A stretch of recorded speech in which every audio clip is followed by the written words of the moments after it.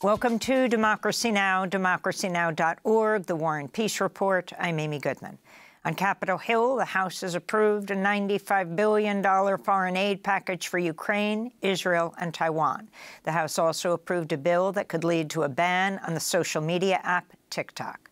Republican House Speaker Mike Johnson pushed the bills forward despite growing Republican calls for him to resign, in part over his support for supporting $61 billion in aid to Ukraine. The Ukraine bill passed by a vote of 311 to 112.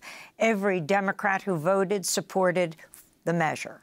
The $26 billion Israel aid bill passed by a vote of 366 to 58. 37 Democrats and 21 Republicans opposed the bill.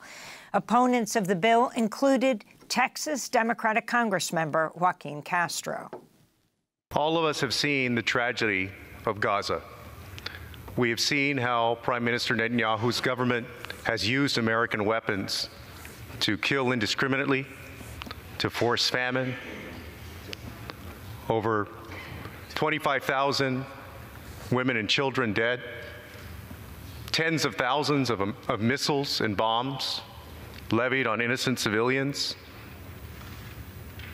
We cannot escape what we see before us every day. Are we going to participate in that carnage or not? I choose not to. In Gaza, Palestinian civil defense workers have found at least 210 bodies buried in a mass grave in the courtyard of the Nasser Medical Complex in the southern Gaza city of Khan Yunis. The discovery comes 2 weeks after Israeli forces withdrew from the hospital. Al Jazeera reports many of the bodies found included children, young men, and older women. Some reportedly had their hands tied behind their backs. Palestinians have been searching the hospital grounds for bodies of loved ones killed during the Israeli siege. It is a difficult scene, beyond what you can imagine. It is a difficult scene for someone to bring back the body of a dear human being. The official death toll in Gaza has topped 34,000, including more than 14,000 children. Over the weekend, Israeli strikes on Rafah killed at least 22 people, including 18 children. One of the strikes killed a Palestinian man, his wife, who was 30 weeks pregnant, and their 4-year-old daughter. Doctors at a nearby hospital performed an emergency cesarean section on the dead mother and delivered her child. Dr. Mohammed Salama is the head of the neonatal intensive care unit at Al Emirati Hospital in Rafah. The baby girl came out in a tragic situation. She came out and found herself an orphan directly, came into life without care. As soon as she came, she had a moderate to severe respiratory distress. The name that came out was Baby of a Martyr. And this in itself, a hard word, a tragic word. Even as we write this label, our hands tremble. The thing is hard. In the occupied West Bank, Palestinians staged a general strike Sunday after Israeli forces killed at least 14 Palestinians during a 50-hour siege on the Nur Shams refugee camp in the city of Tulkarm. Residents of Nur Shams said the Israeli raid left the camp uninhabitable. Seeing it is not like hearing about it. You can see with your eyes what happened, destruction. Gaza number 2, what happened is that they left no trees, nor people, nor stones. It is unbearable, uninhabitable by humans. What happened is destruction, destruction. They turned the camp into something uninhabitable. It is terrible. In a separate incident, the Palestinian Red Crescent Society reports Israeli settlers shot dead a Palestinian ambulance driver south of Nablus as he was trying to reach Palestinians injured during a raid by Israeli settlers. Mohammed Awad Al-Musa was a 50-year-old volunteer paramedic with the Palestine Red Crescent. This comes as the Biden administration is reportedly preparing to issue sanctions on Netza Yehuda Battalion, an ultra-Orthodox Israeli military unit accused of committing human rights abuses against Palestinians in the occupied West Bank. In other news, Israel's chief of military intelligence has resigned. Major General Aharon Haliva is the first senior Israeli official to resign over Hamas's October 7th attack on Israel. In his resignation letter, Haliva wrote, quote, "The intelligence directorate under my command did not live up to the task we were entrusted with." He also called for a state commission to investigate intelligence failures prior to October 7th. Israeli opposition leader Yair Lapid praised Haliva's decision to resign and called on Israeli Prime Minister Benjamin Netanyahu to follow suit. Columbia University has canceled in-person classes today as campus protests over the war on Gaza enter a sixth day. Classes will be held online today as the campus remains largely locked down. The protests have swelled after the arrest last week of over 100 students who'd set up an encampment to call for the school to divest from Israel. Organizers say at least 50 students have been suspended from Barnard and 35 from Columbia. A growing number of Columbia and Barnard alumni, employees, and guest speakers have also publicly condemned or announced they're boycotting the prestigious institutions. Meanwhile, Gaza solidarity protests and encampments have begun on campuses across the country, including at Yale, MIT, Tufts, NYU, the New School, and the University of North Carolina, Chapel Hill. Officials at USC, that's the University of Southern California, have canceled all outside speakers at this year's graduation ceremonies, including John Chu, the director of Crazy Rich Asians, and tennis legend Billie Jean King. The decision comes days after the school sparked outrage by canceling a speech by the valedictorian Asna Tabassum over what the school claimed were safety reasons.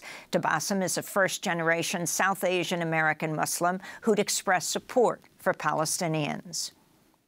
President Biden has signed legislation to reauthorize Section 702 of the Foreign Intelligence Surveillance Act, despite warnings from privacy experts that the bill could greatly expand the ability for the government to conduct warrantless domestic surveillance. The Senate approved the FISA bill Friday in a 60-34 vote. Critics include Democratic Senator Ron Wyden of Oregon, who described the bill as, quote, one of the most dramatic and terrifying expansions of government surveillance authority in history. If you have access to any communications, the government can force you to help it spy. That means anybody with access to a server, a wire, a cable box, a Wi-Fi router, a phone, or a computer. If this provision is enacted, the government can deputize any of these people against their will and force them, in effect, to become what amounts to an agent for Big Brother. Opening arguments begin today in Donald Trump's criminal trial. He's the first former president to ever be criminally charged. Trump faces 34 felony counts of falsifying business records to hide $130,000 paid to adult film star Stormy Daniels to impact the 2016 election. 12 jurors and 6 alternates have been sworn in. On Friday, a man set himself on fire in a park outside the Manhattan criminal courthouse where Trump is being tried. 37-year-old Max Azzarello died hours later. Friends of the man said he'd become consumed with conspiracy theories in recent years. In Ecuador, voters overwhelmingly supported a referendum approving President Daniel Noboa's security plan for tackling gang-related crime. The new measures include expanding military and police authority, tightening gun control, lengthening prison sentence for certain offenses, and imposing stricter penalties for crimes considered to be acts of terrorism. The Sunday vote came as a prison warden in the western state of Manabí was shot dead. 2 days earlier, the mayor of the mining town of Portobelo was killed, the third Ecuadorian mayor to be assassinated in less than a month. President Noboa declared an internal armed conflict in January. Some rights groups warn Noboa's crackdown will lead to more abuses by officials. The spiraling security crisis and severe drought conditions have forced tens of thousands of Ecuadorians to flee towards the U.S.-Mexico border. The U.S. military has announced it will withdraw troops from Niger and close down a major drone base that it built 6 years ago. On Sunday, hundreds of protesters in Niger marched in Agadez to demand the immediate withdrawal of U.S. troops. This comes as Russia strengthens ties with the U.S.-trained military junta in Niger, which seized power last year in a coup. In labor news, Volkswagen employees at a Chattanooga, Tennessee factory have overwhelmingly voted to join the United Auto Workers Union. The plant will become the first foreign-owned factory in the South to unionize. The decisive victory comes in the wake of the historic strike and contract gains with the U.S. auto industry's big three companies last year. The UAW has pledged to unionize auto workers across the United States. On Sunday, UAW President Shawn Fain spoke at a conference organized by Labor Notes. 4,000 workers in Chattanooga, Tennessee did what many people said was impossible. You know, we did what the pundits said couldn't be done. Every time I was interviewed by people, when we talked about organizing the South, they would always do an eye roll and say, "Do you really think you can win in the South?" And you know what? Those workers stood up for themselves. That's how we won, and they voted for a union.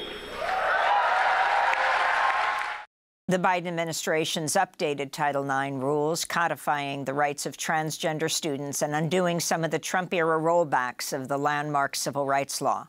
The new rules expand sex discrimination and harassment to include LGBTQ discrimination as Republicans around the country escalate attacks on transgender children. The new rules also increase protections for pregnant people and survivors of sexual assault in schools.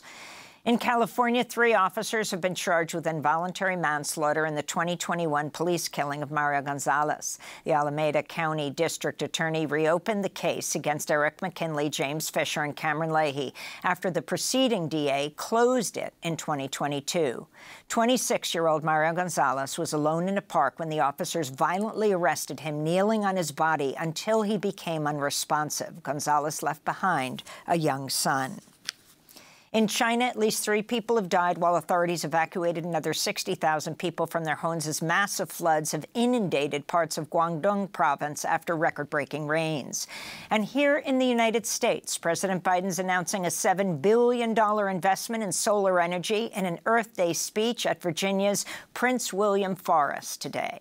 The Biden campaign is hoping to capitalize on young voter support for climate policies as Biden's popularity dwindles amidst the ongoing war on Gaza. And those are some of the headlines. This is Democracy Now!, democracynow.org, The War and Peace Report. I'm Amy Goodman.